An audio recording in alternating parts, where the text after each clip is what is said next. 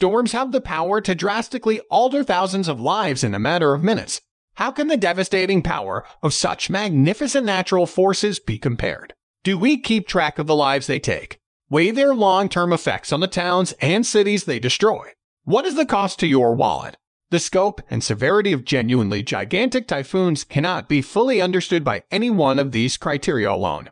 Rather, a comprehensive approach that considers the entire range of both tangible and intangible harms caused by their chaos is necessary.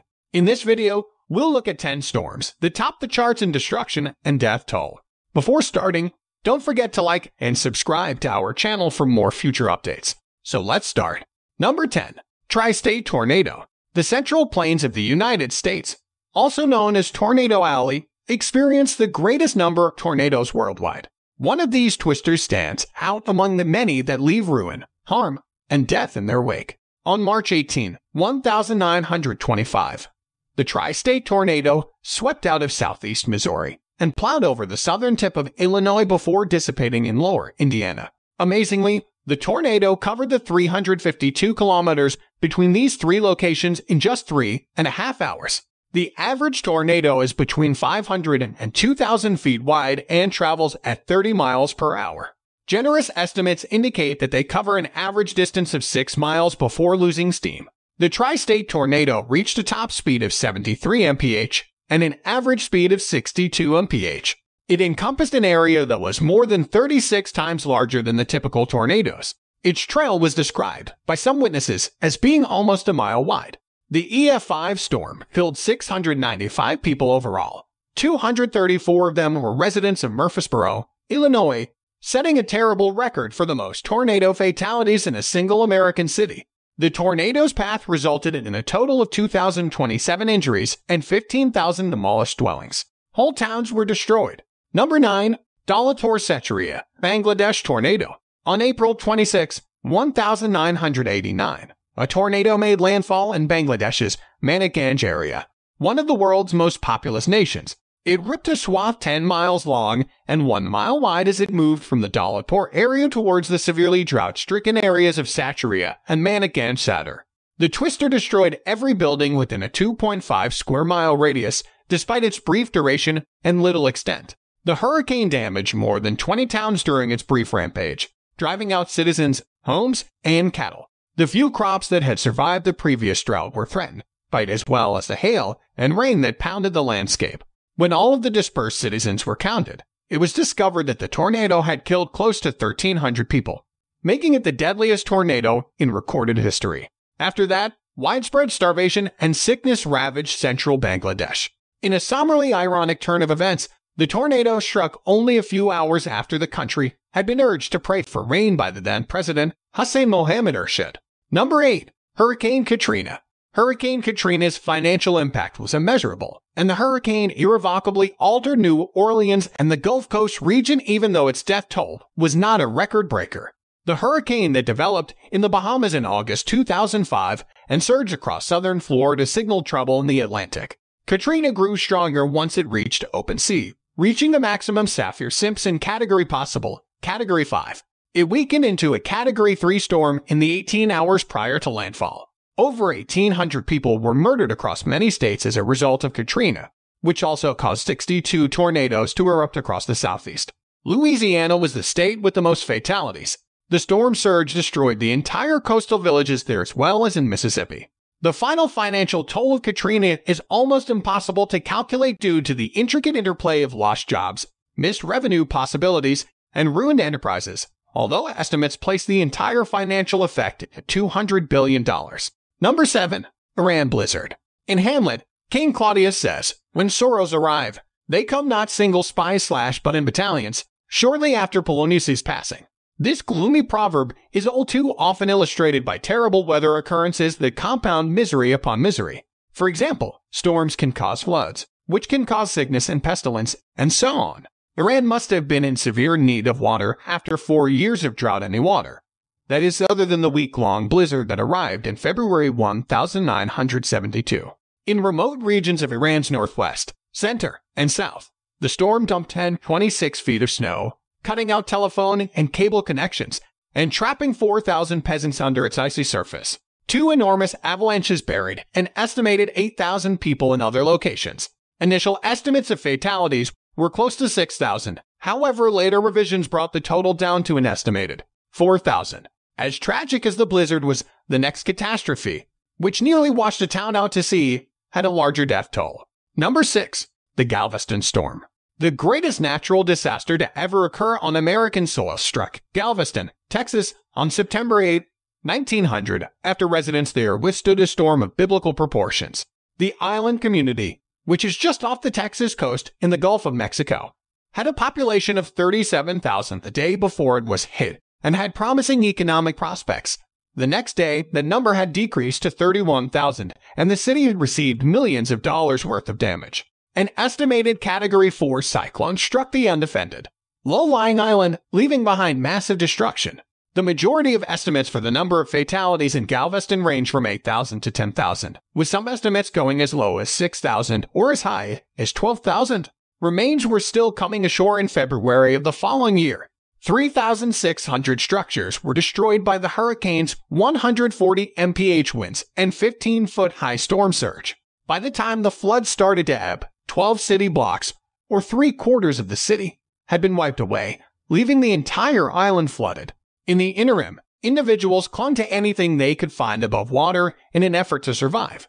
Number 5. Hurricane Mitch. When it comes to the toll that storms take on people's lives, property, and the difficulty of recovery, Hurricane Mitch is among the deadliest hurricanes to ever make landfall. Shortly after developing in the Caribbean, on October 26, 1998, Category 5 Hurricane Mitch plowed into the northeast coast of Honduras. Soon later, it began to lose strength and stop along the coast. There, it changed into a massive rain-producing machine. The storm, which peaked at 180 mph winds and drenched most of Central America at this time, also caused mudslides, avalanches, and flash floods that devastated Honduran coastal communities in particular. It made landfall in Florida on November 5 after intensifying once more to tropical storm strength before dissipating over the Atlantic. Floods, mudslides, and winds brought on by Mitch destroyed crops and destroyed towns across Honduras as well as parts of Nicaragua, Belize, El Salvador, Guatemala, and Mexico. It destroyed millions of homes, washed and blew away populations, and destroyed harvest. The majority of the over 11,000 fatalities occurred in Honduras and Nicaragua, while hundreds more were reported missing. Mitch left a nation in Honduras that lacked a clear roadmap to rehabilitation. Number 4. The Great Hurricane of 1780. Even Hurricane Mitch couldn't compare to the devastation caused by the Great Hurricane of 1780. Between October 10 and October 16, the Eastern Caribbean had an estimated 22,000 fatalities, the majority of them in the Lesser Antilles. Martinique, St. Eustatius, and Barbados suffered the greatest casualties. Thousands of French and British sailors are thought to have died when the violent weather crashed into their ships, in addition to these casualties. Although the Great Hurricane's exact power is unknown, anecdotal evidence leads contemporary academics to believe that it was a Category 5 storm with winds of more than 200 mph. According to some eyewitness stories, strong stone structures and forts were completely destroyed. Huge cannons were launched hundreds of feet, and trees had their bark torn off. Number 3. The Vargas Tragedy. The disaster brought on by excessive rain that struck Venezuela's Vargas coast in December 1999 serves as an example of how too much rain can set off a chain reaction of destruction that is worse than the sum of its individual components. In the Sierra de Avila Mountains north of Caracas, a storm from December 14 has 16 dumped a year's worth of rain, causing flooding and some of the largest landslides and debris flows in recorded history. In the ensuing destruction, at than 8,000 homes and 700 apartment structures were destroyed. It destroyed water and sewage systems, telephone and power lines, roads, and other infrastructure, costing a total of about $1.79 billion. An estimated 30,000 individuals perished, but only 1,000 bodies were ever found. Debris flows and floods buried or washed away the majority of the remaining victims. Some regions are topographically and physically worse placed than others when it comes to experiencing damage from extreme weather occurrences. Number 2. Bola Cyclone. A violent cyclone devastated Bangladesh's low-lying coastal delta the year before it split from Pakistan and became an independent country.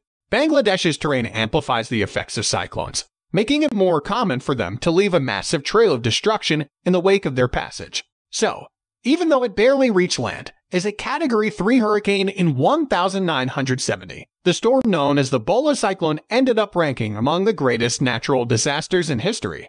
Estimates of fatalities range from 300,000 to 1 million, but most estimate that number to be closer to 500,000. The Delta region of Bangladesh is one of the world's most fertile agricultural regions thanks to the numerous rivers that feed it nutrients and silt. Due to this, despite the inherent topographical risks of living there, the region is among the most densely populated in the world. There are two basic causes of the risk. First of all, a sizable chunk of the nation is barely elevated above sea level. Second, the combination of its rivers and coastline shape draws water inland far from the coast, increasing the frequency and severity of flooding. Storm surges are particularly deadly in places like Bangladesh, where they account for the majority of fatalities and a sizable share of property damage following storms like the Bola cyclone. Number 1. Super Typhoon Nina. China would merit at least its own volume in a study detailing devastating floods. The unprecedented devastation caused by Nina was not due to its winds, but rather to the massive flooding it caused. In fact, by the time the typhoon hit China, it had already expended the majority of its energy across Taiwan's central mountain range and had become a tropical storm. Nina produced 42 inches of rain in 24 hours as it stalled over the mainland, providing central China with a year's worth of precipitation in a single day. More than 60 additional dams, a 6.2-mile-wide, 9.823-foot high tsunami that broke through the lowlands as the dam's collapse traveled at a pace of around 31 mph and destroyed a region that was 34 miles long and 9.3 miles broad. Tens of thousands of survivors were washed downstream by the floodwaters, which also inundated thousands of square kilometers of land and claimed 26,000 lives. Later, starvation and illness claimed the lives of another 145,000 people. Overall, Nina caused 11 million people to lose power and over 6 million buildings to fall, resulting in a $1.2 billion economic cost. Nina certainly stands out above prior typhoons as our most destructive storm in terms of the number of lives lost, as well as the physical and economic toll. This is it for today's video. What do you think of our video? Tell us in the comment section below. Don't forget to like and subscribe to our channel for more future updates. Thanks for watching.